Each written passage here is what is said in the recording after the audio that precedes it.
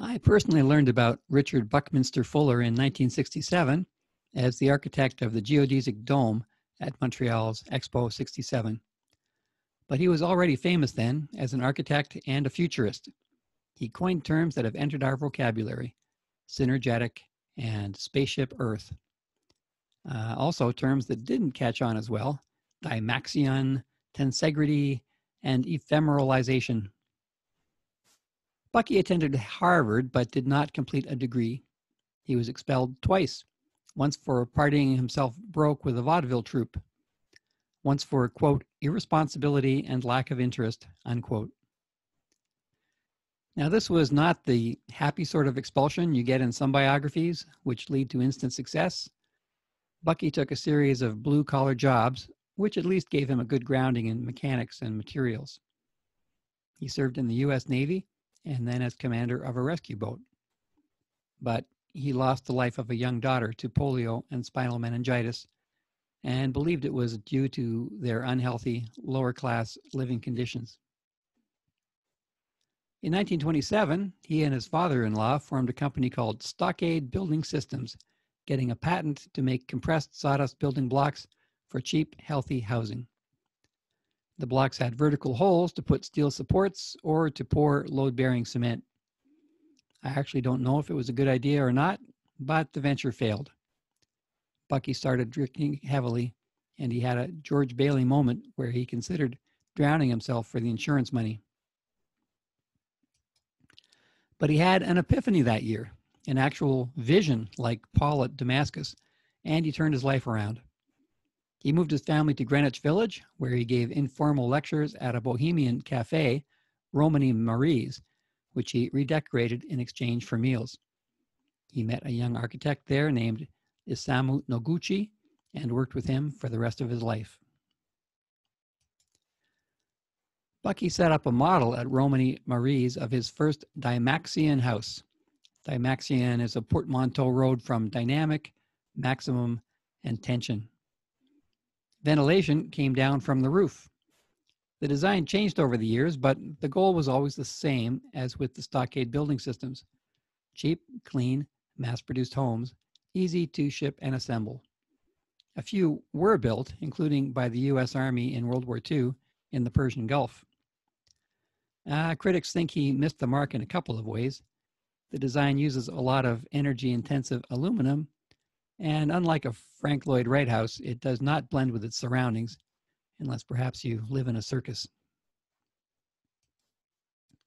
This so-called 4D tower was never built, a tall aluminum and plastic building that could be installed by a Zeppelin.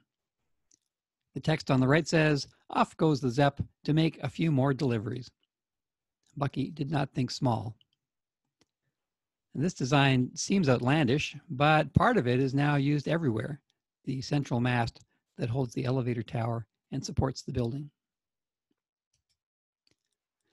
Being a grandnephew of Margaret Fuller and related to several wealthy Boston Fullers, Bucky soon received an inheritance that let him start new projects. He designed a Dimaxion car, a concept car that was featured at the Chicago World's Fair. It was a three-wheeler steered by the third wheel at the rear and could spin on a dime. But if you think rear steering is a problem, you're right. The car was unstable at high speeds and could only be driven by trained pilots. A prototype crashed when it was hit by another vehicle and killed the driver. It never saw production.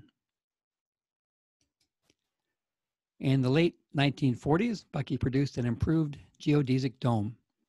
It was picked up by the U.S. military, and that secured his future.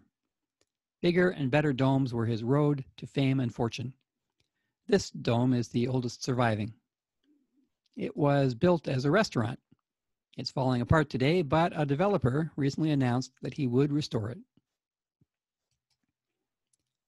Bucky and his wife lived in one of his domes, and you can still see a number of them. Here are the ASM International World Headquarters in Ohio, the Gold Dome Bank in Oklahoma City, and a dome originally used for a car show in Detroit, which is now in Germany, and the Dimaxion map, which assembles into a geodesic globe. Lots of people copied the geodesic dome blueprint, including my cousin Gordon. One day 50 years ago, about a dozen of us helped him assemble a dome boathouse at Lac Tremblant.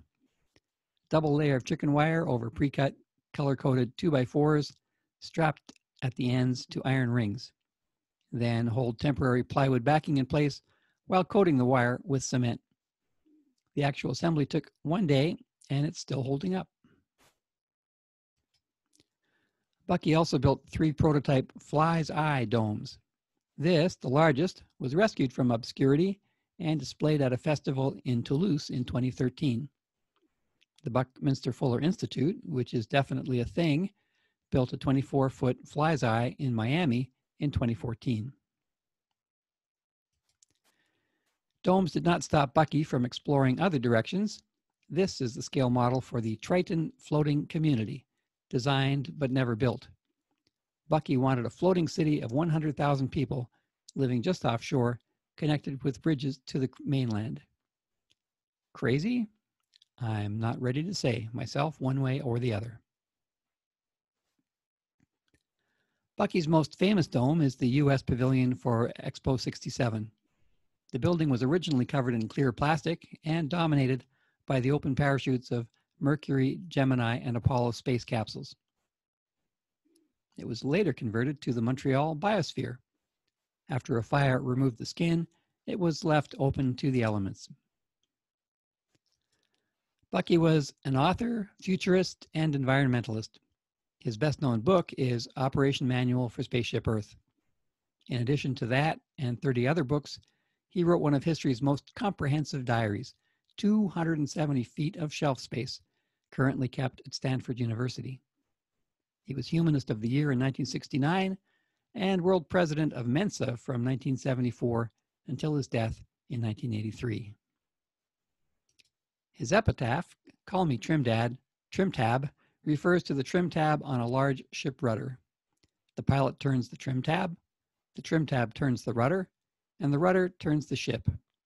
In the same way, Bucky firmly believed in the ability of one person to change the world.